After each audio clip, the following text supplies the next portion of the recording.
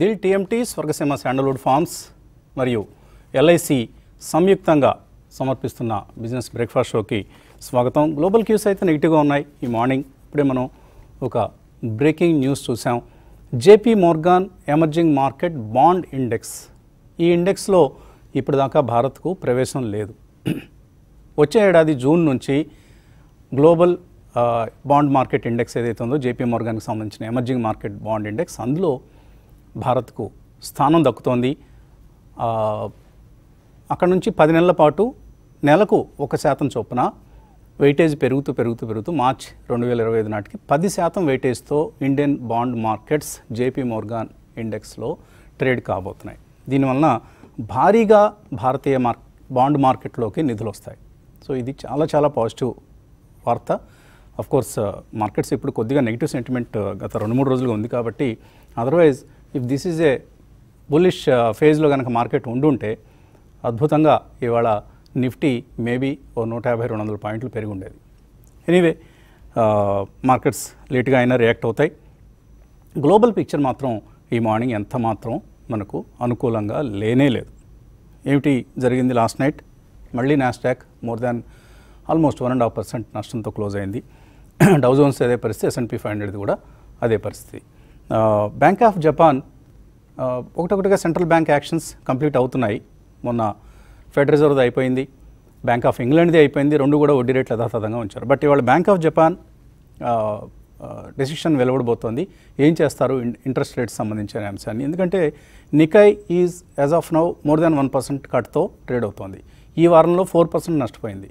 So Japanese bank decision కూడా global మార్కెట్స్కి చాలా important development. ఎందుకంటే జపనీస్ యెన్తో అనేక దేశాల కరెన్సీలు ముడిపడి ఉన్నాయి, ఇంక్లూడింగ్ అవర్ ఇండియన్ రూపీ. కాబట్టి జపాన్లో ఏం జరుగుతుందో వాచ్ చేస్తుంది ప్రస్తుతం ప్రపంచం. అదర్వైజ్ మనకు నిఫ్టీ ఇవాళ కూడా 3వ రోజు గ్యాప్ డౌన్ ఓపెనింగ్ కోసం సిద్ధంగా ఉంది.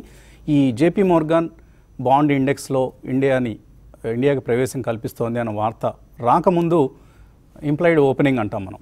Implied opening more than 100 points కట్ను సూచించింది నిఫ్టీ పరంగా. ఇప్పుడు ఒక 50-60 పాయింట్ల గ్యాప్ డౌన్ అనేది కనిపిస్తుంది. చూద్దాం మరికొద్దిసేపట్లో ఈ వార్తను డైజెస్ట్ చేసుకొని మార్కెట్స్ ఏమైనా అనుకోని విధంగా పాజిటివ్గా ప్రారంభమవుతాయా, లేదు నష్టాలతోనే మొదలవుతాయనేది మరికొద్దిసేపట్లో మనకు స్పష్టం అవుతుంది. Otherwise there is across the board selling. నిన్న మిడ్ క్యాప్ స్మాల్ క్యాప్స్లో కూడా మనం సెల్లింగ్ రావడం చూసాం. 2 రోజులు గట్టిగానే ప్రతిఘటించాయి ఈ ఓవరాల్ సెల్లింగ్ ప్రెషర్ని. లార్జ్ క్యాప్స్కే పరిమితమైంది mid cap index. First 2 days కూడా మనకు అంటే మంగళ బుధవారాల్లో చాలా వరకు రెసిలియన్స్ చూపించింది. కానీ నిన్న కొంత అది కూడా సకంబ్ అయింది, అంటే లొంగిపోయింది ఈ అమ్మకాల ఒత్తిడికి. కాబట్టి మిడ్ స్మాల్ క్యాప్స్లో కూడా మనం సెల్లింగ్ అనేది చూసాం. సో ఇక్కడ రకరకాల స్పేసెస్ ఏవైతే ఈ మధ్య కొంత అతి చోటు చేసుకుందో, ఎక్సెస్ చోటు చేసుకుందో, ఆ ఎక్సెసివ్ ట్రేడింగ్ అనేది ఇప్పుడు కరెక్షన్కి లోనవుతుంది. ముఖ్యంగా PSU బ్యాంక్ స్టాక్స్, చిన్న PSU bank stocks like central bank, UCO bank, bank of Maharashtra ఇలాంటివి, అలాగే రైల్వే స్టాక్స్. ఇవే ఈ 2 రోజుల్లో మనకు గట్టిగా పడిపోయినవి. ఏంటి అంటే ఇవి, ఎందుకంటే వీటిలో రీటైల్ పరంగా ఓనర్షిప్ ఉంది. ఇన్స్టిట్యూషన్స్ వైజ్ అంతగా లేదు, కానీ రీటైల్ పరంగా ఒక ఓనర్షిప్ అనేది మనకి స్టాక్స్లో ఉంది. కాబట్టి ఇప్పుడు ఆ సెల్లింగ్ అనేది మనకు కనిపిస్తుంది. అండ్ PSU బ్యాంక్ ఇండెక్స్ నిన్న కూడా 2.3% నష్టపోవడం చూసాం. రీసెంట్ హైస్ నుంచి సెంట్రల్ బ్యాంక్ 17% నష్టపోయింది, Punjab and Sindh bank 17%, bank of Maharashtra 13%, UCO bank 14%, union bank 7%. ఇలా మనం నష్టాలు చూసాం. అయితే ఇక్కడ వాల్యుయేషన్స్ ఎందుకు ఇంతగా పెరిగాయి ఈ బ్యాంక్స్ అంటే, ఒకటి ఫ్లోటింగ్ స్టాక్ చాలా తక్కువ ఉండడం, ఎక్కువ ఇన్స్టిట్యూషన్స్ పార్టిసిపేషన్ లేదు. మెజారిటీ 85-90% స్టేక్ ప్రభుత్వం దగ్గరే ఉంది ఈ చిన్న బ్యాంకుల్లో. So government ownership is two high, non institutional ownership is very high, and price appreciation చాలా ఎక్స్ట్రాడినరీగా వచ్చింది ఈ మధ్యకాలంలో. కొన్ని అయితే డబుల్ అయిపోయాయి, పంజాబ్ నేషనల్ బ్యాంక్ ఇలాంటివి. కాబట్టి తప్పకుండా ఇవి కరెక్షన్ రావాల్సిందే, వచ్చింది ఇప్పుడు. అండ్ రైల్వే స్టాక్స్లో కూడా ఇదే పరిస్థితి. మనకు ఇర్కాన్ 23% రీసెంట్ హై నుంచి తగ్గింది, RVNL 20%, IRFC 20%, రైట్స్ 15%. ఇలా మనం చూసాం. అయితే ఇవాళ ఏమైనా బ్యాంక్స్లో కొంత బయింగ్ వస్తుందా, ముఖ్యంగా లార్జ్ క్యాప్ బ్యాంక్స్లో. ఈ చిన్న బ్యాంకులకి మనం అంతగా దీన్ని అంటగట్టకూడదు, బట్ లార్జ్ బ్యాంక్స్కి, ఎందుకంటే ఇప్పుడు వాళ్ళకి మనకు 10-year బాండ్ ఈల్డ్స్ ఇప్పుడు ఇండియాలో 7% పైన ఉన్నాయి. ఇవాళ వచ్చిన ఈ వార్త అండి, $330 billion of wands eligible for inclusion. అంటే ఒకసారిగా $330 billion ఇండియాకి వస్తుందని కాదు, ఎప్పటికో జరుగుతుంది అది. బట్ ఈ బాండ్స్ ఇన్క్లూడ్ అవుతాయి ఇండెక్స్లో, అవి ట్రేడ్ అవుతూ ఉంటాయి. అండ్ కొత్తగా ఏవైతే ప్రభుత్వం ప్రతి ఏడాది ఒక 4 నుంచి 5 లక్షల కోట్ల రూపాయలు చూస్తే 4 నుంచి 5 లక్షల కోట్ల రూపాయలు కొత్త బాండ్స్ ఇష్యూ చేస్తూ ఉంటుంది తన ఫిస్కల్ డెఫిసిట్ని పూడ్చుకునేందుకు. ఇంత కొంచెం గందరగోళమైన మ్యాక్రో పిక్చర్, బట్ సింప్లిఫై చేసి చెప్తున్నాను నేను.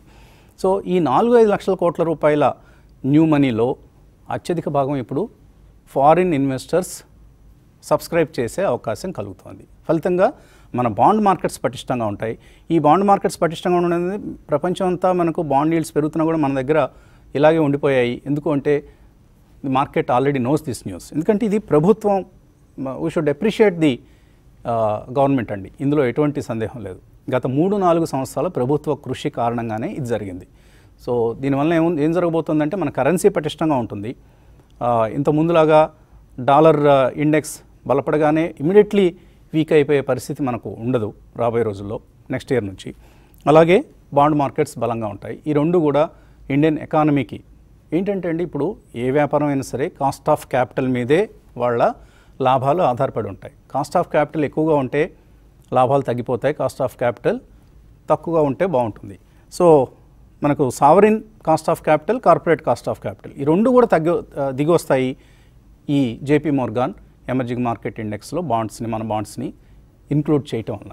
సో ఇది అతిపెద్ద మ్యాక్రో డెవలప్మెంట్.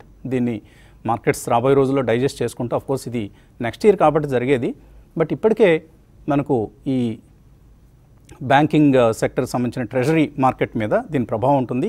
సెప్టెంబర్ 30 లోపులోనే దీని ప్రభావం బ్యాంక్ బ్యాలెన్స్ షీట్ల మీద కనపడే అవకాశం కూడా ఉంది. కాబట్టి bank stocks is one sector to watch.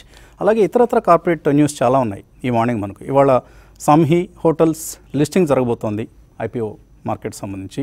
అలాగే గ్లెన్మార్క్ లైఫ్ లో తన స్టేక్ను అమ్ముకుంటుంది గ్లెన్మార్క్ ఫార్మా. మనకు తెలుసు 2 లిస్టెడ్ కంపెనీలే. గ్లెన్మార్క్ ఫార్మా ఏం చేస్తుంది, ఏపీఐస్ని గ్లెన్మార్క్ లైఫ్ నుంచి తీసుకుంటూ ఉంటుంది.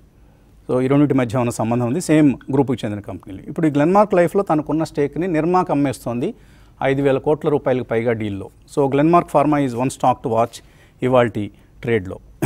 ఇక ఓవరాల్గా మనకు ఇంకా రకరకాల వార్తలు మనకు కనిపిస్తూ ఉన్నాయి, మాట్లాడుకుందాం. ముందుగా అనలిస్ట్తో మాట్లాడదాం. సో ప్రసాద్ గారు, మార్కెట్స్ మనం టైం వైజ్ కరెక్షన్ ఎప్పటి నుంచో ఎదురు చూస్తున్న కరెక్షన్ రానే వచ్చింది. రకరకాల స్టాక్స్లో మనం except maybe to a small extent pharma మినహాయిస్తే మిగతా అన్నిట్లోనూ ఐటీ, బ్యాంక్స్, పెద్ద బ్యాంకులు, ప్రైవేట్ బ్యాంకులు, అలాగే ప్రభుత్వ రంగ బ్యాంకులు అన్నిట్లోనూ సెల్లింగ్ వస్తుంది. హెచ్డిఎఫ్సి బ్యాంక్ 1,500 రూపాయలకు వచ్చేసింది. సో ఇలాంటి ఒక పరిణామాలు మనం చూస్తున్న తరుణంలో ఈ బాండ్ మార్కెట్ డెవలప్మెంట్ అనేది ఎంతవరకు ప్రభావం చూపిస్తుంది, ఓవరాల్గా మ్యాక్రో పిక్చర్లో ఏమైనా మార్పు వస్తుందా? ఒకటేమో మీరు చెప్పినట్టుగా ఇప్పుడు ఇమీడియట్గా రాబోయేది కాదండి, రాబోయే రోజుల్లో వస్తుందంటే 100% ఖచ్చితంగా ఇంపాక్ట్ ఉంటుంది. అది కూడా పాజిటివ్ ఇంపాక్ట్ ఉంటుంది. ఎందుకంటే మనకు ప్రోగ్రామ్ చూసేవాడు కానివ్వండి, మనం అడ్రస్ చేసే మార్కెట్ పబ్లిక్ ఎవరు అంటే ఇన్వెస్టర్లకి లాభం జరిగేటువంటి చర్యలు కనుక మార్కెట్లో డెవలప్మెంట్స్ వస్తే మనం ఖచ్చితంగా కవర్ చేస్తాము. చేసి దాని మీద వచ్చేటువంటి పాజిటివ్ టేక్ హోమ్ ఏమున్నాయో కూడా చెప్పడానికి ప్రయత్నం చేయాలి. ఎప్పుడైతే బాండ్ మార్కెట్లకి ఎమర్జింగ్ మార్కెట్లో ఉన్నటువంటి బాండ్ ఇండెక్స్లో కనుక ప్రవేశం కల్పించినట్లయితే దానికి అర్థం అంటే ఒక రకంగా ఇండైరెక్ట్ గా ఇండియన్ బాండ్ మార్కెట్స్ కి ఇంటర్నేషనల్ గా ఎండార్స్మెంట్ వచ్చినట్టు, దే కెన్ బి ట్రస్టెడ్ అని చెప్పినట్టుగా కొద్ది గొప్ప ఎండార్స్మెంట్. అలా జరిగినప్పుడు ఏమొస్తుందంటే మనకి భారతదేశంలో ఎలా అయితే ఫిక్స్డ్ డిపాజిట్లు ఏమో కొన్ని లక్షల కోట్ల బ్యాంకులు మురుగుతూ ఉన్నాయో, అలాగే ప్రపంచవ్యాప్తంగా కూడా రిస్క్ వద్దు అనుకునే వాళ్ళు చాలా మంది ఫిక్స్డ్ ఇన్కమ్ లో ఇన్వెస్ట్ చేస్తూ ఉంటారు. ఆ డబ్బుల్లో కొంత ఇందులోకి రావడానికి గ్యారంటీగా అవకాశం ఉంటుంది. అది మనకి ఎందుకు లాభం అనే మ్యాక్రో పిక్చర్ కన్నా చిన్న బిట్స్ అండ్ పీసెస్ ని విడదీసేసి సింపుల్ గా చెప్పాలి అంటే, ప్రస్తుతం ఇండియాలో ఉన్న కార్పొరేట్ హౌసెస్ కానివ్వండి, మీరు కానివ్వండి, నేను కానివ్వండి, డబ్బు కనుక అప్పు తీసుకోవాలి అంటే మనకున్న ఏకైక మార్గం స్ట్రక్చర్డ్ గా బ్యాంకుల దగ్గరికి వెళ్ళాలి. బ్యాంకులు 9% అన్నా, 10% అన్నా, పర్సనల్ లోన్స్ 15% అన్నా తీసుకోక తప్పదు. ఒకవేళ కనుక మనం ఒకటో రెండో ఇన్స్టాల్మెంట్ ఫెయిల్ అయితే, అంటే ఇండివిజువల్ లెవెల్లో కాదు కార్పొరేట్ లెవెల్లో కనుక ఒకటో రెండో కనుక ఇన్స్టాల్మెంట్ టైంకి మనం కట్టలేకపోతే బ్యాంకులు వాటిని SMA స్పెషల్ మెన్షన్ అకౌంట్స్ గా క్లాసిఫై చేస్తారు. అలా క్లాసిఫై చేసినప్పుడు ఏంటంటే ఆ బ్యాంకు మళ్ళీ తిరిగి లోన్ ఇవ్వదు. అంతకు ముందు గతంలో లాగా కేంద్ర మంత్రి ఎవరో చెప్పారని ఇచ్చేయడం అవకాశం లేదు ఇప్పుడు. దాంతో ఆ అకౌంట్స్ ఫ్రీజ్ అయిపోతాయి. అప్పుడు జరిగేదంటే ప్రమోటర్స్ కి తప్పనిసరి పరిస్థితుల్లో బ్యాంకుతో మంచి సత్సంబంధాలు నెలకొల్పాలంటే ఆ బ్యాంకులోంచి బయటకు వెళ్ళి 3 సంవత్సరాల పాటు బ్యాంకు డబ్బులు తీసుకోకూడదు. అంతకు ముందు అయితే ఏమైందంటే ఒక బ్యాంకు దగ్గర కనుక ఇబ్బంది పడితే రెండో బ్యాంకు వాళ్ళు ఇచ్చేవాళ్ళు. RBI ఇప్పుడు అది కూడా టైటన్ చేసింది. దాంతో ఈ కార్పొరేట్స్ తప్పనిసరి పరిస్థితుల్లో ఏం చేయాల్సి వస్తుందంటే ప్రైవేట్ సెక్టర్లోకి వెళ్ళి 20% కైనా 19% కైనా 21% కైనా తీసుకుని కనీసం 3 నుంచి 3.5 సంవత్సరాల వరకు ఆ అప్పు వడ్డీ కట్టి ఆ వడ్డీతో రెగ్యులరైజ్ చేసుకుని తర్వాత మళ్ళీ బ్యాంకుకి రావడానికి అవకాశం కల్పిస్తుంది. అంటే ఇండైరెక్ట్ గా ఏం చేశారంటే మార్కెట్లో భారతదేశంలో ఒక స్పెషల్ క్రెడిట్ ఆపర్చునిటీస్ అనేది క్రియేట్ చేయడం జరిగింది. దాన్ని చాలా ప్రైవేట్ సంస్థలు అందిపుచ్చుకుంటున్నాయి. అందులో నాలాంటి కానీ అలాంటి వాళ్ళందరం కూడా కొంతమంది ఉంటాం. ఎందుకని ఎక్కువ ఇంట్రెస్ట్ వస్తుంది, సెక్యూరిటీ దాదాపు 200% ఉంటుందని ఉద్దేశంతో చేస్తూ ఉంటాం. ఈ అవకాశాలు ఎవరికి లాభం అంటే ఇచ్చే మనలాంటి వాళ్ళకు సేవ్ చేసేటువంటి కిచెన్ లాభం, కానీ కార్పొరేట్లకు మాత్రం కొద్దిగా నష్టం. అందువలన అది ఉండకూడదు. డబ్బు ఎప్పుడు కూడా ఫ్రీగా సప్లై రావాలి. ఈక్విటీ మార్కెట్ ఎలా అయితే డెమోక్రటిక్ గా వాల్యూ డిటర్మిన్ అవుతుందో బాండ్స్ కూడా డెమోక్రటిక్ గా రావాలి. అలా రావాలి అంటే అందరికీ అందుబాటులో కనుక ఉంటే మన దాకా కూడా రానివ్వరు. 21% మనం కావాలంటే 19%, 18%, 16%, 14%, 10%కి ఇస్తామని ఇంటర్నేషనల్ వాళ్ళు బోర్డు అంతమంది రెడీగా వచ్చేస్తారు. అప్పుడు కార్పొరేట్లకి ఒక ఇన్స్టాల్మెంట్ కట్టడం మూలంగా మెడ మీద కత్తి వేలాడుతున్నట్టుగా భయపడవలసిన అవసరం ఉండదు. దానివల్ల కొద్దిగా గొప్ప కాస్ట్ ఆఫ్ ఫండ్స్, కొద్దిగా గొప్ప కాదు గణనీయంగా కాస్ట్ ఆఫ్ ఫండ్స్ తగ్గుతాయి. ఎప్పుడైతే ఇంట్రెస్ట్ కాస్ట్ తగ్గుతుందో కార్పొరేట్ల యొక్క ప్రాఫిటబిలిటీ పెరుగుతుంది. అందువల్ల మనం చేయవలసింది ఏంటంటే ఇది extremely positive view probably from next year, ఇప్పుడే కాకపోయినా నెక్స్ట్ ఇయర్ ఖచ్చితంగా. ఇప్పుడు మీరు చెప్పినట్లుగా ఇవాళే కనుక మార్కెట్ బుల్లిష్ ట్రెండ్ లో ఉంటే మీరు చెప్పినట్టు గ్యారంటీగా ఇండెక్స్ 100-150 పాయింట్లు 100 రూపాయలు పెరిగేది. అలా పెరగకపోయినా ఖచ్చితంగా రాబోయే రోజుల్లో పెరుగుతుంది. ఒకటి అడ్వాంటేజ్. రెండవది ఈ మధ్యన వచ్చినటువంటి research paper, state bank research paper introduce చేస్తూ అందులో ఏం చెప్పారంటే 50 సంవత్సరాల కనిష్ట సేవింగ్స్ పడిపోయినాయి అని చెప్పారు. చెప్పంగానే అందరికీ రెడ్ లైట్ వెలిగింది. అమ్మో చాలా ప్రమాద గంటికలు మోగుతున్నాయేమో, భారతీయులందరూ కూడా అప్పులు విపరీతంగా తీసుకుంటున్నారేమో, తీసుకుని మొత్తం ఎకానమీ కూలిపోయే పరిస్థితి వచ్చిందేమో అన్నట్టుగా భయపడ్డారు. అంత భయపడవలసిన అవసరం లేదు. భారతీయుల్లో ఏమై అర్థమైందంటే ఇప్పుడు అంతకు ముందులాగా ప్రభుత్వమే మనకు దిక్కు కాదు. ప్రభుత్వ రంగ సంస్థల్లోనూ లేదా ప్రభుత్వ బ్యాంకుల్లోనూ స్మాల్ స్కేల్ సేవింగ్స్ లోనే పెట్టక్కర్లేదు. మన డబ్బు ఈక్విటీస్ లో పెడితే కూడా లాంగ్ టర్మ్ లో మనకి వాళ్ళకన్నా చాలా ఎక్కువ లాభం వస్తుందని తెలుసుకోవడంతో ఉన్న డబ్బుల్ని వాళ్ళకు వచ్చినటువంటి డిస్పోజబుల్ అమౌంట్ ని ఎసెట్స్ లో ఇన్వెస్ట్ చేయడానికి ప్రిపేర్ అవుతున్నారు. అంతకు ముందు ఏం చేసేవాళ్ళు గవర్నమెంట్కి అప్పచెప్పేవాళ్ళు. ఇండైరెక్ట్ గా గవర్నమెంట్కి అప్పచెప్తే గవర్నమెంట్ తనకు తోచిన చోట ఇన్వెస్ట్ చేసుకునేది. అది తగ్గటం అనేది శుభ సూచకమా అశుభ సూచకమా అంటే నా ఉద్దేశం ప్రకారం that is a growing mentality. అది దట్స్ లైక్ మెచ్యూరిటీ అనమాట.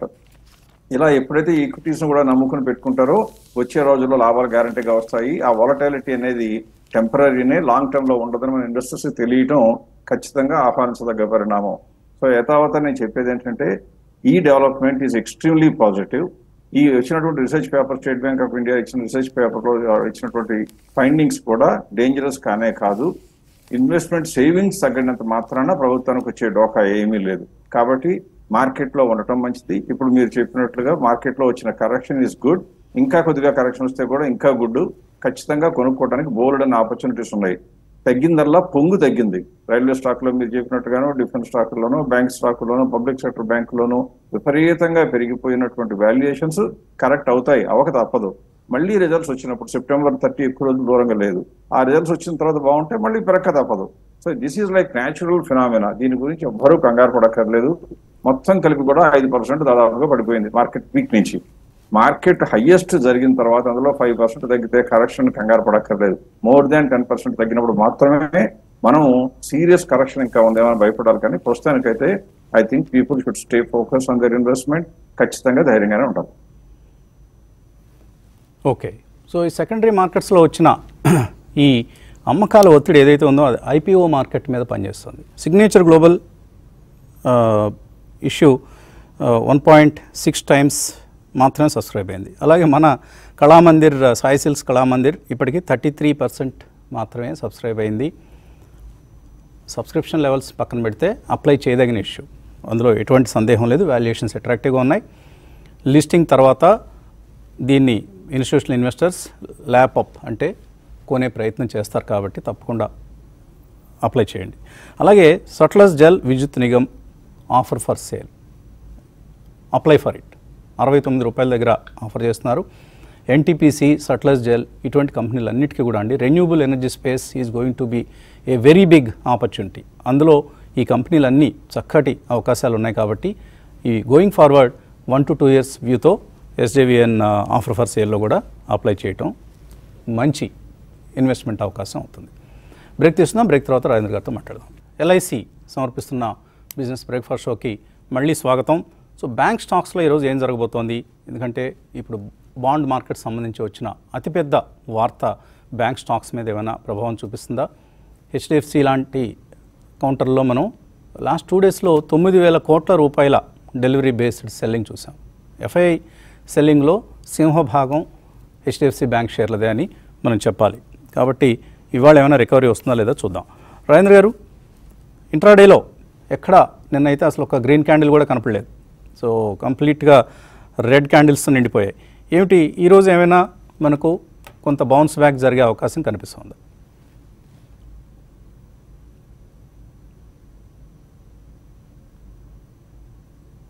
రాజేంద్ర గారు వినిపిస్తుందా? ఐ థింక్ ప్రాబ్లీ నిన్న మీరు అన్నట్టు most of the time red candles ఉన్నాయండి, except for 1 or 2 times. So నా ఉద్దేశంలో ఇక్కడ నుంచి మార్కెట్ ఇంకొంచెం కరెక్ట్ అయ్యే ఛాన్స్ ఉంటుంది. సో ఇంకొంచెం ఎందుకంటే నిన్న 20-day మూవింగ్ యావరేజ్ కింద ట్రేడ్ అయింది. సో యాజ్ లాంగ్ యాజ్ 19,780 కింద ఉన్నంత కాలం అంటే 40 points పెరగాలి. సో ఈరోజు 19,790 పైన క్లోజ్ అయింది అంటే కనుక నిన్న డెబరేషన్ అనుకోవచ్చు నిఫ్టీ పరంగా మనం చూస్తే కనుక. సో మీరు అన్నట్టు I think we need to wait for a green candle అండి ఫస్ట్ ఈ రోజు కూడా. So first half an hour లో వస్తుందా లేకపోతే సెకండ్ హాఫ్ అన్ అవర్ వస్తుందా, వీ నీడ్ టు వెయిట్. దాని తర్వాత మేబీ లాంగ్ పొజిషన్స్ తీసుకోవచ్చు, ఎందుకంటే stop loss would be the low of the green candle even intraday కానీ పొజిషనల్ ట్రేడ్ కానీ. అండ్ ఇక్కడ నుంచి మేబీ ఆప్షన్స్ లో కూడా కొద్దిగా అటెంప్ట్ చేయొచ్చు అని అనిపిస్తుంది వస్తుంది గారు, ఎందుకంటే నెక్స్ట్ వీక్ మనకి మంత్లీ అండ్ వీక్లీ ఎక్స్పైరీ కూడా ఉంది. అండ్ 1,000 points ఏదైతే లాస్ట్ 15 days లో పెరిగిందో ఈ 3 days లోనే ఆల్మోస్ట్ 550 points గివ్ అప్ చేసింది. సో 50% రిట్రేస్మెంట్ కూడా జరిగింది కాబట్టి. సో 98 ఆప్షన్స్ ఒకవేళ కొన్నా కూడా 99 ఆప్షన్స్ కొన్నా కూడా మేబీ కొద్దిగా బెనిఫిట్ వచ్చే ఛాన్సెస్ ఉంటుంది, because premium what we pay is the only loss కాబట్టి. అండ్ లాస్ట్ 5 days ఉంది కాబట్టి ప్రీమియమ్స్ కూడా తక్కువనే ఉండే ఛాన్సెస్ ఎక్కువ. అండ్ బ్యాంక్ నిఫ్టీ విషయానికి మనం వస్తే కనుక నిన్న not even a single stock green లో క్లోజ్ అవుట్ అని చూసామండి. So all the components of bank Nifty of course కొన్ని 3%, 4% like bank of Baroda, ICICI, SBI లాంటివి బిట్వీన్ 1 and 3 పడ్డాయి. హెచ్డిఎఫ్సి బ్యాంక్ కొద్ది తక్కువ పడింది బికాస్ లాస్ట్ 2 days నుంచి బిగ్ సెల్ ఆఫ్ వచ్చింది కాబట్టి. But all the bank Nifty components are in red. And నిన్న బిగ్ క్యాండిల్ చూసాం after A fall of 4 days. So 46,000 నుంచి 44,600 కూడా రావటం చూసాం. సో బ్యాంక్ నిఫ్టీ మనకి పెరగటం చూస్తే కనుక 44,500 నుంచి 46,300 దాకా పెరగటం చూసాం. And retracement is more than 66%. So this is not good for bank Nifty. So bank Nifty longs completely avoid చేయాలి యాజ్ పర్ చార్ట్స్. అండ్ 45,128 పైన అంటే ఇక్కడ నుంచి 650 points పైన క్లోజ్ అవుతేనే బ్యాంక్ నిఫ్టీలో లాంగ్ పొజిషన్స్ క్రియేట్ చేసే ప్రయత్నం చేయాలి. Otherwise I think we need to avoid bank నిఫ్టీలో లాంగ్స్ అనే చెప్తాను, ఎందుకంటే there is something happening beyond the screens banking shares లో. అఫ్ కోర్స్ ఇంకా public sector enterprise mid cap banks లో there is no big cell of, ఇంకా కొద్ది retracements అవుతాం చూస్తున్నాం. బ్యాంక్ ఆఫ్ బరోడా కానీ సెంట్రల్ బ్యాంక్ ఇవన్నీ కూడా ఎంతైతే పెరిగాయో కొద్ది రిట్రేస్మెంట్ జరగటం చూస్తున్నాం మనం. అండ్ నిఫ్టీ కాంపోనెంట్స్ లో మనం చూస్తే కనుక నేను Adani port, tech Mahindra, UPL, Infosys positive గా ట్రేడ్ అవుతుంది చూసాం. ఐ థింక్ ఆటోస్ లో నిన్న there was a good correction. So stocks like M&M కానీ టాటా మోటార్స్ కానీ ఇవన్నీ కూడా కొద్దిగా Bajaj auto last couple of days కి ఏదైతే పెరిగిందో. అండ్ ఫైనాన్షియల్స్ లో Bajaj Finserv and M&M finance కూడా కొద్దిగా రిట్రేస్ అవటం చూసాం. అండ్ క్యాష్ సెగ్మెంట్ లో మనం చూస్తే వసంత్ గారు ప్రాబ్లీ స్టాక్స్ ఏవైతే కరెక్ట్ అయ్యి ఇన్వెస్టర్స్ మర్చిపోవడం అని కాదు, బట్ ఎక్కడైతే ఇన్వెస్టర్స్ ఎక్కువ లేరో ఆ స్టాక్స్ నేను పెరగటం చూసాం. సో నవా కానీ అదానీ పవర్ కానీ ఎన్ఆర్బి బేరింగ్ ఇవన్నీ కూడా లాస్ట్ 1 month నుంచి టోటలీ సైడ్ వేస్ అయిన స్టాక్స్ లో మళ్ళీ కొద్దిగా మూవ్మెంట్ రావటం చూస్తున్నాం. అండ్ అఫ్ కోర్స్ ఎక్కడైతే మంచి మూవ్స్ ఉన్నాయో వాటిలో రియాక్షన్స్ రావటం చూస్తున్నాం. సో ఈ టైంలో we need to find a stock near to the 20-day moving average ఏదైతే ట్రేడ్ అవుతుందో ఆ స్టాక్స్ ఫైండ్ చేయాలి. అండ్ టాప్ నుంచి ఏదైతే మంచి రిట్రేస్మెంట్ అయిందో ఆ స్టాక్ ని చూస్ చేస్తే risk reward would be good. So ఆ స్పేస్ లో maybe BSc is one idea. ఎందుకంటే స్టాక్ మనకి 700 నుంచి 1450కి వెళ్ళినా కూడా now it is trading at 1100. So that's the 20-day moving average. So 1170 నుంచి 1100 మధ్యలో ఐ థింక్ బిఎస్సి కొంటే కనుక 1060 is the stop loss. So risk is about 70, 80 are 100 rupees. And ఒకవేళ రిట్రేస్ అయ్యి మళ్ళా బిఎస్సిలో ర్యాలీ మొదలైందంటే కనుక ఈజీగా 15 to 20% పెరిగే ఛాన్సెస్ ఉంటుంది. అట్లా స్టాక్ సెలెక్షన్ ఇస్ కీ ఈ టైంలో. సో స్టాక్స్ ఏవైతే 2 months 3 months లో ట్రేడ్ అవుతున్నాయో వాటిని అవాయిడ్ చేయమని సజెస్ట్ చేస్తాను ఈ స్టేజ్ లో. బికాస్ మార్కెట్స్ పడినప్పుడు ఎక్కువ పడితే పెరిగినప్పుడు కొద్దిగా తక్కువ పెరుగుతాయి కాబట్టి. ఓకే, ఇక కోర్స్ మనకు ఎక్స్టర్నల్ రిలేషన్షిప్స్లో కూడా కొన్ని డెవలప్మెంట్స్ జరుగుతున్నాయి. కెనడా ఈ దేశంతో ఇప్పుడు మనకు ఒక డిప్లొమాటిక్ వార్ అనేది ప్రారంభమైంది. దౌత్య యుద్ధం. వాళ్ళ దౌత్య సిబ్బందిని మనం బహిష్కరించడం, మన దౌత్య సిబ్బందిని వాళ్ళు బహిష్కరించడం, అక్కడి ప్రధాని ఎలక్షన్లు గెలవడం కోసం నానా తంటాలు పడుతున్నారు. ఖలిస్తాన్ తీవ్రవాదులతో కూడా చేతులు కలిపేందుకు కూడా ఆయన వెనకాట్టలేదు. సో అటువంటి ఒక దారుణమైన రాజకీయ వికృత చర్యలు కెనడాలో కనిపిస్తున్నాయి. మన వాళ్ళు చాలామంది ఈ మధ్య కెనడా వెళ్ళారు. జాగ్రత్తగా ఉండాలి, ఎందుకంటే అక్కడ ఉన్న మన వాళ్ళకి ఎటువంటి ఇబ్బంది కలగకుండా చూసుకోవడం కూడా భారత ప్రభుత్వం మీద ఉన్న ఒక బాధ్యత. చాలా సున్నితమైన అంశాలు కాబట్టి జాగ్రత్తగా ఇరుపక్షాలు వ్యవహరిస్తాయని ఆశిద్దాం. మార్కెట్స్ మీద వీటి మీద ఏమైనా ఎఫెక్ట్ ఉంటుందా అంటే కెనడా పెన్షన్ ఫండ్ మన మార్కెట్స్లో కొంత ఇన్వెస్ట్ చేసిన విషయం అందరికీ తెలుసు. రకరకాల స్టాక్స్లో, జొమాటో, ఇంకా చాలా స్టాక్స్లో, డెలివరీ, ఇటువంటి స్టాక్స్ అన్నింటిలో కెనడా పెన్షన్ ఫండ్ కొంత లాస్ట్ 2 daysలో కొద్దిగా అమ్మిందని కూడా వార్తలు వస్తున్నాయి. కాబట్టి అది కూడా ఒక కారణం అయి ఉండొచ్చు. మార్కెట్ ఫాల్లో ఒక చిన్న పిసరంత భాగం దానికి కూడా ఉండొచ్చు. ఇవన్నీ జాగ్రత్తగా మనం గమనిస్తూ నిర్ణయాలు తీసుకోవాలి. కాలర్స్ లైన్లో ఉన్నారు. కాలర్ ఉన్నారా? ఓకే, ఒక కాలర్ని తీసుకుందాం. Hello, good morning sir. Morning అండి, మీ పేరు అడగండి అమ్మా, ప్రశ్న అడగండి. నాకు 2 డౌట్స్ సార్. ఒకటి టీడీ పవర్ సార్. సో ఇది ఇంకా పెరిగే ఛాన్స్ ఉందా లేదా? యాక్చువల్గా 30% ప్రాఫిట్ లో ఉన్నాను సార్. టీడీ పవరా? టీడీ ఇదమ్మా టీడీ సార్. టీడీ పవర్ అంతే కదా? అవునండి సార్. ఓకే, 30% ప్రాఫిట్లో ఉన్నారు. రెండోది ఏంటి? ఇంకోటి media assets global artificial intelligence fund ఒకటి ETF సార్. ఇది నేను ఇన్వెస్ట్ చేస్తున్నాను సార్ 4 months నుంచి ఎస్ఐపి. సో ఇది స్టేటస్ ఏంటి సార్? కొంచెం మంచిదేనా లేదా ఏదన్నా వేరే ఆర్టిఫిషియల్ ఫండ్ ఏదన్నా ఉందా? తెలియదు మరి. ఆర్టిఫిషియల్ ఇంటెలిజెన్స్ అనేది ఒక థీమ్, ఇప్పుడు చాలా విస్తృతం అవుతున్న థీమ్ కాబట్టి బాగానే ఉండాలి. మరి పేరు చూస్తే బాగానే ఉంది, కానీ లోపల వాళ్ళు ఏ స్టాక్స్లో ఇన్వెస్ట్ చేశారు, ఎటువంటి పెర్ఫార్మెన్స్ ఉంది అనేది మేము ఇంకా స్టడీ చేస్తే కానీ చెప్పలేము. రాజేంద్ర గారు, టీడీ పవర్ టెక్నికల్ ఎలా ఉంది? 30% ప్రాఫిట్లో ఉన్నారు ఆయన. టీడీ పవర్ ఐ థింక్ మనం డిసెంబర్ నుంచి ఆల్మోస్ట్ వీఆర్ అడ్వకేటింగ్ అండి ఈ స్టాక్ ని, right from 100 rupees. So December 100 rupees ఉన్న స్టాక్ లాస్ట్ మంత్ పీక్ రావటం చూసాం. సో ఇన్ఫాక్ట్ ఈ మంత్ హై కూడా 287. So 7 to 8 months almost 9 months green bars తర్వాత ఫస్ట్ టైం రెడ్ క్యాండిల్ రావటం చూస్తున్నాం మనం. సో 30% ప్రాఫిట్ ఉన్నారు కాబట్టి ప్రొటెక్టివ్ స్టాప్ లాస్ అనేది మస్ట్ అండి ఈ స్టాక్ లో. సో నా సజెషన్ అయితే క్లోజింగ్ బేసిస్ లో 225 కింద క్లోజ్ అయితే ఈ should keep a stop loss and exit అని సజెస్ట్ చేస్తాను. ఎందుకంటే జనరల్లీ ఇలా పెరిగిన స్టాక్స్ ఎప్పుడైతే ఆల్మోస్ట్ 2.5 times పెరుగుతాయో 6 to 9 months లో కన్సాలిడేషన్ అయ్యే ఛాన్సెస్ ఉంటుంది. సో ఈ స్టాక్ కి ఆల్ ద వే టిల్ 209 కూడా వచ్చే ఛాన్స్ ఉంది కాబట్టి 225 కింద ప్రొటెక్టివ్ స్టాప్ పెట్టుకోమని చెప్తాను. అండ్ మేబీ పుల్ బ్యాక్ వచ్చి స్టాక్ కనుక 265 to 270 మళ్ళీ వచ్చింది అంటే కనుక at least partial profits TD power లో బుక్ చేసుకోమని సజెషన్. ఓకే, సో ఓపెనింగ్ ట్రేడ్లో డాలర్తో రూపాయి ఎప్రిషియేట్ అయింది. సుమారుగా ఒక 20 పైసలకు పైగా ఎప్రిసియేషన్ కనిపిస్తుంది. 82, 27 పైసల లాభం కనిపిస్తుంది నిన్నటితో కంపేర్ చేస్తే. 83.09 నిన్నటి విలువ. కారణం JP Morgan bond market inclusion development. So Nifty కూడా ఇప్పుడు మనకు ఫ్లాట్గా కనిపిస్తోంది ప్రీ ఓపెన్ ట్రేడ్లో. ఇవాళ బహుశా ఒక బౌన్స్ బ్యాక్ మనం బ్యాంకింగ్ స్టాక్స్ ఆధ్వర్యంలో చూసే అవకాశాలు కనిపిస్తున్నాయి. బ్రేక్ తీసుకుందాం. 4 ఈ లెవెల్ దగ్గర క్లోజ్ అయింది నిఫ్టీ ప్రీ ఓపెన్ ట్రేడ్లో.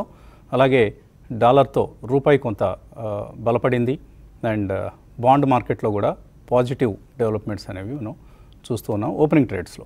సో చూద్దాం, ఈరోజు చాలా interesting day for trading. Callers లైన్లో ఉన్నారు. హలో హలో, నమస్తే అండి, మీ పేరు? శుభోదయం వస్తుంది గారు. నమస్తే, అడగండి. సభ్యులందరికి శుభోదయం. నా దగ్గర ది బైక్ హాస్పిటాలిటీ లిమిటెడ్ ఒక 100, రానే బ్రేక్ లైనింగ్ 100 ఉన్నాయి. ప్రాఫిట్ లో ఉన్నాను. ఎగ్జిట్ కమ్మంటారా, ఉండనివ్వమంటారా? ఓకే, బైక్ హాస్పిటాలిటీ, రానే బ్రేక్ లైనింగ్స్ రెండు ప్రాఫిట్లో ఉన్నారు. ప్రసాద్ గారు? ఒక నిమిషం. 37 రూపీస్ దగ్గర ఉంది బైక్ హాస్పిటాలిటీ అనే కంపెనీ. ఒకసారి రాజేంద్ర గారి దగ్గర తీసుకోండి, షోక్ అవుతుంది గుర్తు. యా, రాజేంద్ర గారు, ఏమైనా ఈ హోటల్స్ కంపెనీలో బైక్ హాస్పిటాలిటీలో స్ట్రెంత్ కనిపిస్తుందా? ఐ థింక్ ఫ్రంట్ లైన్ లో ఉంటే ఇట్స్ ఎ గుడ్ ఐడియా అండి. తో ప్రైస్ వైజ్ కొద్ది తక్కువ ఉన్నా కూడా ఈ side is in profits book చేసుకోవాలంటే కనుక ఎస్ అని అంటాను. ఎందుకంటే బుల్ మార్కెట్ లో ఉన్నప్పుడు we should be the leader. So ఒకవేళ స్టాక్స్ పడినా కూడా నెక్స్ట్ రన్ లో they try to catch up. So risk తీసుకోవాలి అంటే కనుక ప్రాబ్లీ రిస్క్ లేదు అనుకుంటే కనుక ఈ should be with Indian hotels అనే నా సజెషన్. ఇప్పుడు కూడా మేబీ 50% ఈ should convert to Indian hotels అనే నా సజెషన్. చిన్న కంపెనీ లాస్ట్ క్వార్టర్ రిజల్ట్ కూడా ఏమాత్రం బాగాలేదు. ఈ సమయంలో రిజల్ట్ బాగాలేకపోవడం ఏంటి అసలు హాస్పిటాలిటీ కంపెనీస్లో? So something is wrong. So avoid this company. రానే బ్రేక్ లైనింగ్స్ అని ఇంకా ఉంచుకోవచ్చు అండి. లాభంలో ఉన్నానన్నారు కానీ ఊరికే మార్కెట్లో కరెక్షన్ వచ్చిందని కంగారు పడి బయటికి పరిగెత్తాల్సిన కంపెనీ కాదు. అందులో ఉన్న ఓన్లీ నెగిటివ్ ఏంటంటే ఇట్స్ స్మాల్ కంపెనీ. అంటే మొత్తం కలిపి కూడా 1000 కోట్లు కూడా ఉండదు మార్కెట్ క్యాప్. చిన్న కంపెనీలో నా లెక్క ప్రకారం అందులో వచ్చిన ప్రమాదం ఏమీ లేదు. ఈజీగా 900 పైన ట్రేడ్ అవుతూ ఉండాలి. ఆల్రెడీ 915కి వెళ్ళి వచ్చింది. That should be the fair, that is the fair price. అది 915 దాకా ఉండాల్సిన ప్రైస్ అక్కడికే వెళ్ళి వచ్చింది. సో కాబట్టి ఆ ప్రైస్ మీకు గ్యారంటీగా రావాలి లెక్క ప్రకారం. Auto ancillary space is going to do very well for the next 1-2 years. కాబట్టి కంగారు పడక్కర్లా. Don't book the profit too early and then regret later. Okay, so ప్రస్తుతానికి ఇబ్బంది లేదు. రానే బ్రేక్ లైన్స్లో హోల్డ్ చేయండి. మరో కలర్ లైన్లో ఉన్నారు. హలో, గుడ్ మార్నింగ్ వసంత్ గారు. Good morning morning everyone. Actually నేను ప్రసాద్ గారికి బిగ్ ఫ్యాన్ అండి బేసికల్ గా, and new beginner into stock market. Recent గా నేను డాక్టర్ రెడ్డిస్ తీసుకున్నా అండి 2 stocks. ఓకే, కొద్దిగా క్వాంటిటీ తీసుకున్నా 4,000 rupees. Currently it's 5,000. Apart from that currently we can buy the HDFC and Reliance as of no. ఏదండి? HDFC bank and Reliance. HDFC bank, Reliance కొనుక్కోవచ్చా? ఇప్పుడు కొనుక్కోవచ్చు ఈ ప్రెసెంట్ మార్కెట్. ఎంతకాలం హోల్డ్ చేస్తారు ఇవి? ఒక 2 years, ఒక 5 lakhs వరకు ఇన్వెస్ట్మెంట్. Okay, right. ప్రసాద్ గారు? అంటే మీరు ఇంకేం ఆలోచన కూడా అక్కర్లా, ఇంకో మనిషిని అడగక్కర్లేదు. ఏమంటే చెక్ రాయండి, బ్రోకర్ డబ్బులు ఇవ్వండి, ఆర్డర్ పెట్టండి, కొనుక్కోండి, సైలెంట్ కూర్చోండి. ఇంకా చెక్కులు రాసే రోజుల్లో లేదు కదా, అంతా ఆన్లైన్ లో.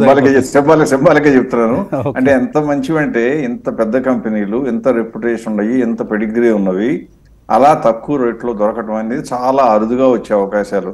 ఇప్పుడు కెనడియన్ ఫండ్స్ అమ్ముతున్నాను, FIS అమ్ముతున్నాను, ఏదైనా కారణం అవనివ్వండి, పెద్ద పెద్ద షేర్లు, మంచి షేర్లు, మల్టీ లో కాంపౌండింగ్ చేస్తున్న కంపెనీలు ఈ రేట్లో వచ్చినప్పుడు ఖచ్చితంగా కొనుక్కోవాలి. Just don't even hesitate. So don't hesitate, just jump in to it, అంతే. రిలయన్స్, HDFC బ్యాంక్ కొనుక్కోండి, SIPలు చేయండి.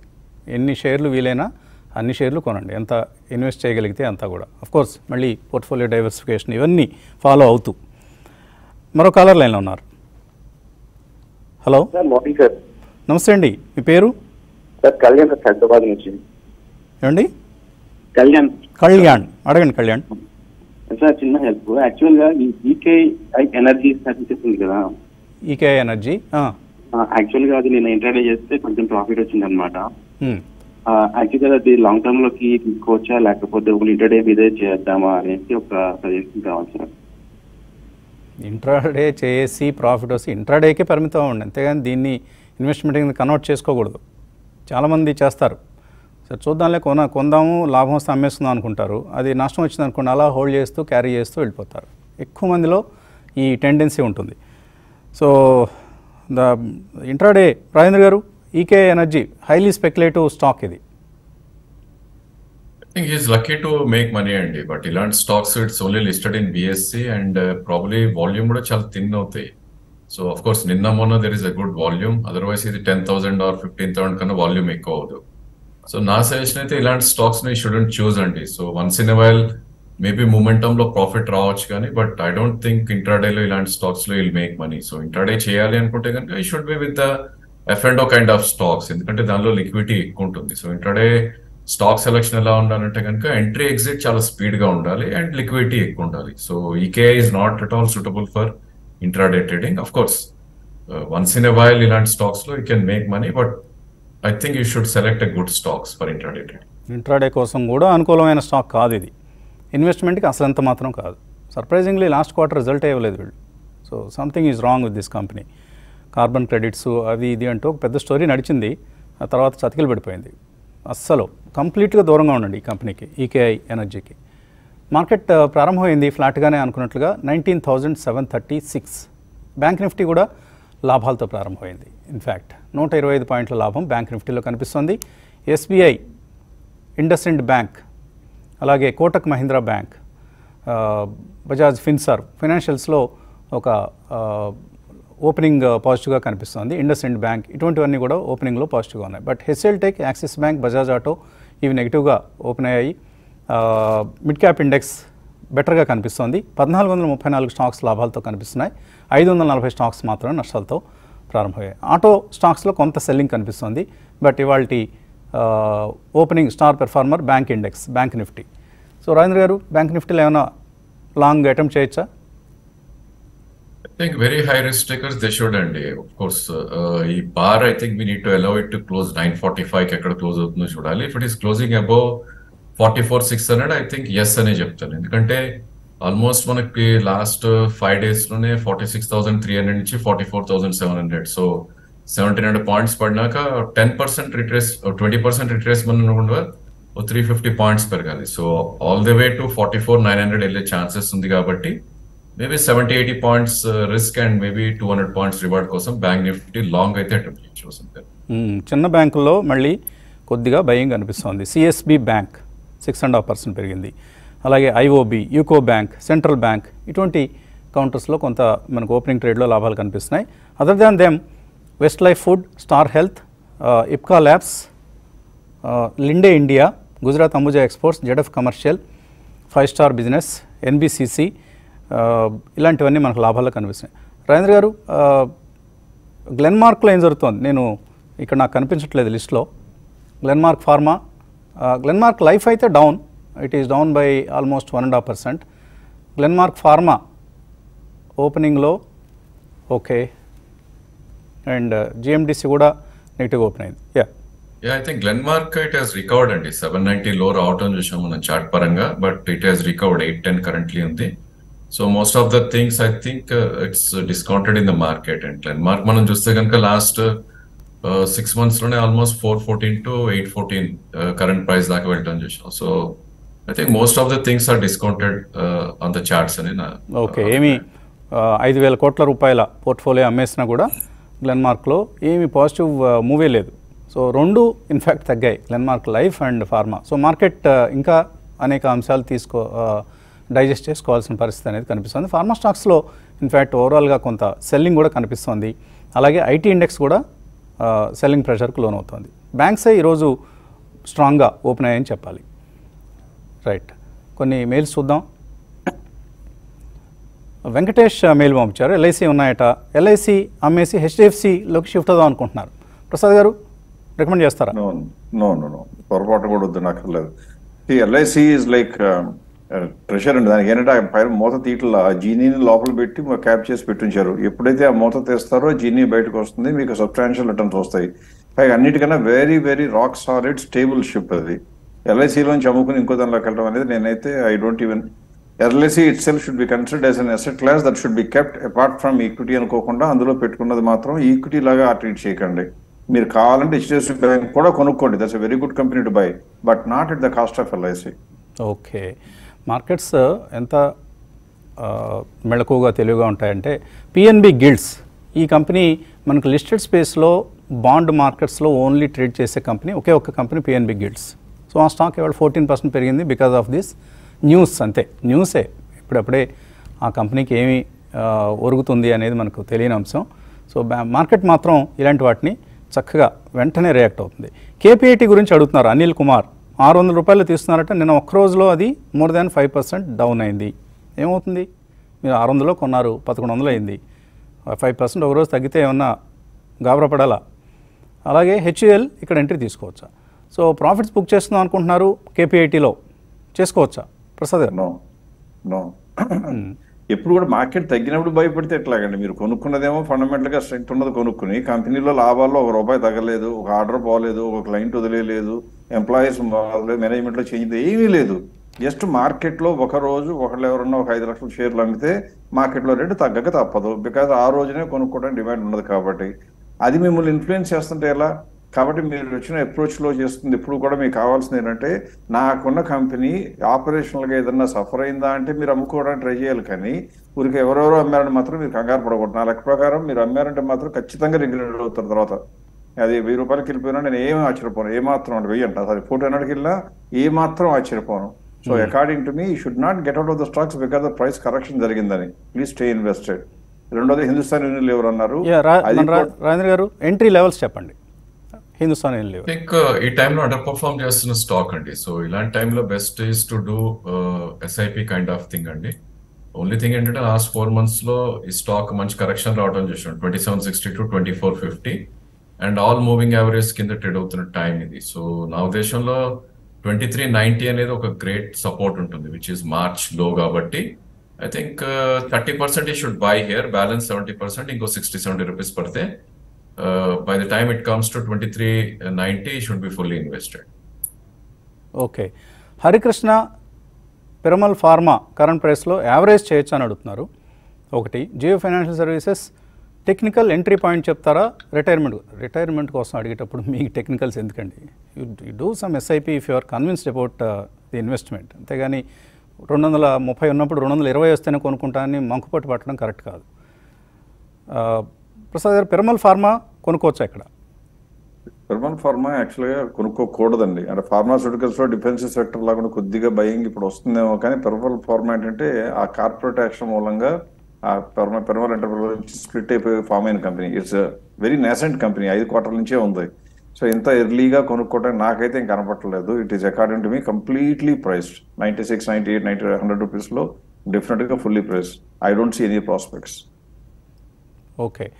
వెంకట్ అడుగుతున్నారు, ఆయన పోర్ట్ఫోలియో 95 లక్షల రూపాయలు, డైరెక్ట్ ఈక్విటీ 70 లక్షలు, మ్యూచువల్ ఫండ్స్ 25 లక్షలు. ఇప్పుడు ఆయన ఒక అపార్ట్మెంట్ కొనుక్కుందాం అనుకుంటున్నారు. స్క్వేర్ ఫీట్ 4200, ఫ్రీ లాంచ్ కాదండి, ఇది pre launch. Present rate in that area is 6500 to 7000.